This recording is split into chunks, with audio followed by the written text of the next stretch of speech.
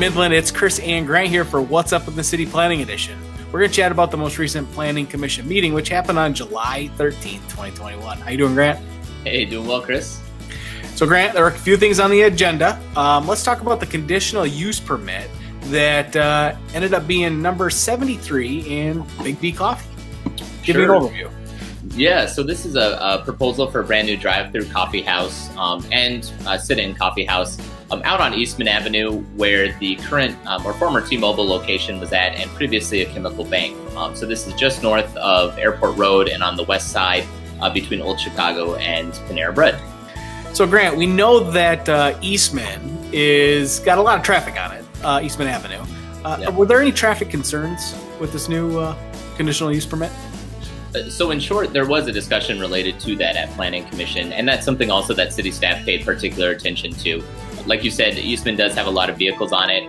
Recently, the city just went through and expanded that portion of Eastman, adding some additional lanes to the southbound side of things.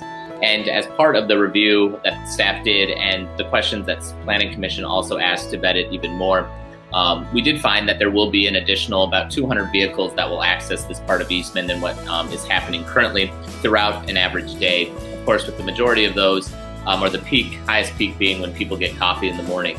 But in review of that and consideration of the capacity of Eastman Avenue, staff has not identified any large concerns, and traffic should still flow well through that area like it does right now. Okay, cool. Next little bit on the agenda was a Midland City Modern update. Can you give me one there? I can. So we do have a couple of things coming up with the City Modern master planning process. And of course, anyone can find out this information at midlandcitymodern.com. But we do have a neighborhood and livability survey that's out on East City Hall. And then also next week, Thursday, that's July 22nd, we will be doing our second Midland Moves event, which will be a walking tour around Plymouth Park. So we'll encourage members of the community to come out. That starts at 5:30 p.m. and will probably go till about 6:30 p.m. With the walk itself being just over a half mile. Cool. Well, I filled out my survey. Didn't take that long, so I encourage everybody else to do that.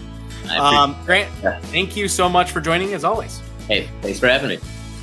Hey, and as always, you can catch our meetings live on MGTV, Cable Channel Charter 188, and Cable Channel UVerse 99. You can also head to our city website, citymidlandmi.gov, to watch them on demand. And if you have an Apple or Roku TV, you can watch them at the MCTV Network. That's all you have to do, search for MCTV Network. And as always, Midland, we thank you for watching, and we'll catch y'all later.